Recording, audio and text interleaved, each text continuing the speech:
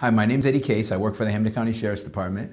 And I'm Antonio Padilla from the Holyoke Safe Neighborhood Initiative. Yeah, and Valley Gives Day is actually May 2nd, so we just wanted to give a little information to the community in terms of what exactly the Holyoke Safe Neighborhood Initiative is. So we actually started a pilot 6 years ago down in South Holyoke where we targeted an area of 400 community residents.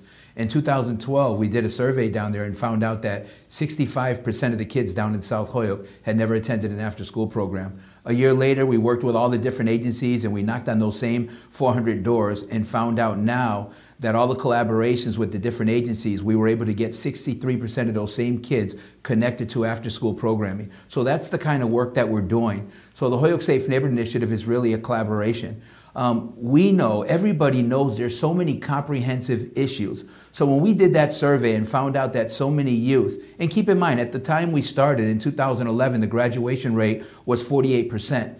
So, I mean, the collaboratives that are going on in Holyoke and all the work from the school department and all the different agencies working together, I think the last reported graduation rate was 62.1%. So that's the work that can be done. Sometimes people look at the issues in the community in terms of poverty and the gangs and crime, and they think that the issues are too big. Well, what we've been able to do is raise up a lot of volunteers to invest in the lives of these kids. So we're able to get both youth and families connected to services. But I think the thing that we're most proud of is the work that we've been doing with the basketball leagues. I mean, we just had 220 kids in a basketball league. We identified 65 kids really need us to invest in them more. So with the 50 different coaches that we have that are able to invest this intensive mentorship program in character development, we're able to get kids that were likely going to be dropping out of school and get those kids to rethink where they want to go. And many of those kids are now doing well. Some of those kids are actually in high school. So that's the kind of things that we're doing with the Holyoke Safe Neighborhood Initiative.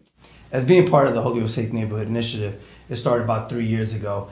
And the results that have come through the Holyoke Safe Neighborhood Initiative has been very rewarding. I've seen kids that have gone and moved on from the high school, gone to college, also going to the military service.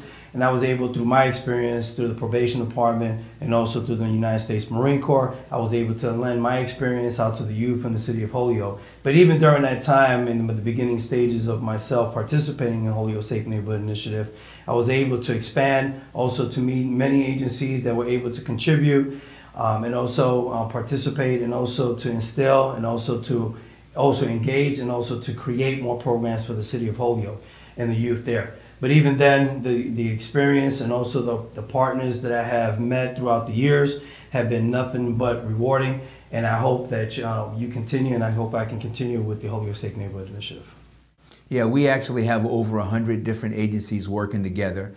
And Johan's actually taping us right now, and Gandara has been a great partner with us. In fact, one of the things that we're doing with Gandara is we have a couple of outreach workers, thanks to some monies that came from the Attorney General's office and a JAG grant that we applied for. We have outreach workers that are actually going out into the community and reaching people, finding people that are addicted to drugs and need to get connected to services. So out of 60 outreach cards in just the last 3 months alone, the recovery coaches from Gandara have been able to contact 44 of those clients. 15 actually went into their Hope for Holyoke site on Suffolk Street, and 7 got into a detox center. So that's the type of work that can happen through the collaborations. So again, consider on Valley Gives Tuesday, May 2nd, to donate to the Holyoke Safe Neighborhood Initiative. Thank you. Thank you.